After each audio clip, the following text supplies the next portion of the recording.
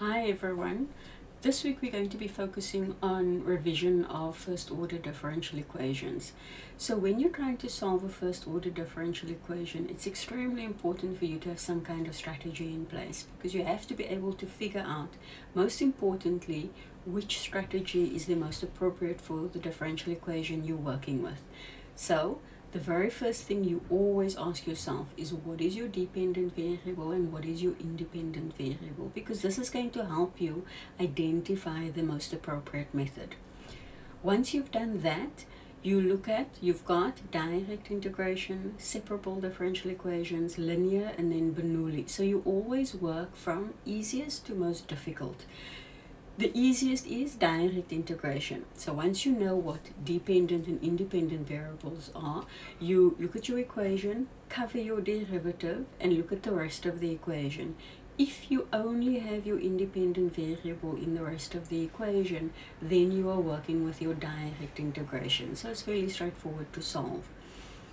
If not, you move on to the next method. You look at your equation, you see whether or not you've got two terms, or if you can simplify your differential equation into two terms and then separate out your dependent from your independent variable, then you've got a separable differential equation.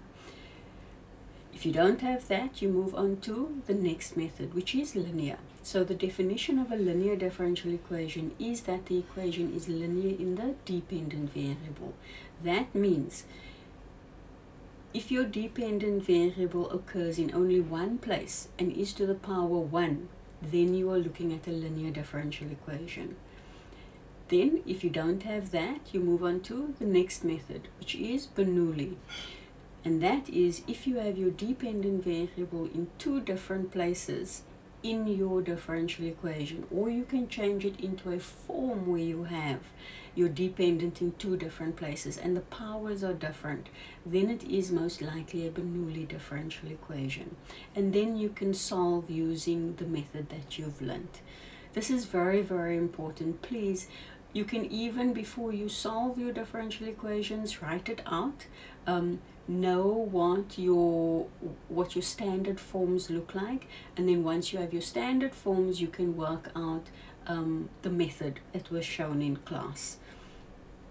There are exercises that I've uploaded in Blackboard. Please have a look at them and see whether or not you can work through this strategy.